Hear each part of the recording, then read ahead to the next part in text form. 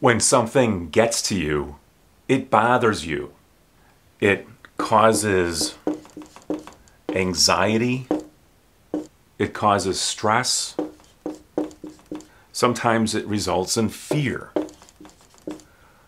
When something gets to you. This is different from get to as used for be able to, or when you travel or go someplace, or when you do something. Working late at night gets to some people. Here's the situation, working late at night. This could be replaced with it. It gets to some people. And of course, this could be replaced with an object pronoun. Gets to me.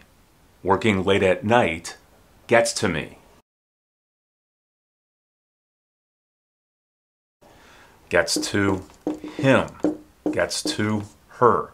In the present tense, it gets to me. In the past tense, it got to me. If you want to emphasize that something is causing you trouble or panic or fear, then add really. It really gets to me. It really got to me. Knowing that people are being killed in war really gets to me. This is the situation here. All of this you could replace with just it or this.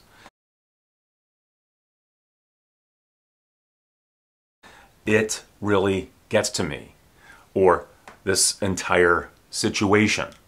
This is starting to get to, and then here's the object pronoun. Get to me, get to her, get to him, get to them. This is starting to get to me. This is starting to get to her. This is starting to get to them. So it's causing trouble. It's causing some sort of anxiety or stress or feelings of unease. I like the plain black, or I like the plain better than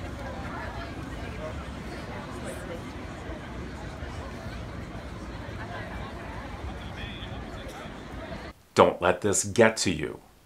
Don't let this bother you. You could replace get to with bother. His job is getting to him. This is the situation.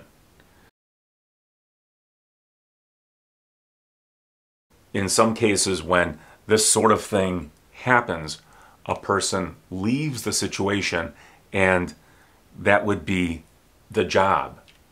If your job is getting to you, then perhaps you should leave it.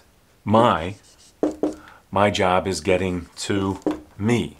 Your job is getting to you. Make sure that the possessive adjective pronoun matches the object pronoun.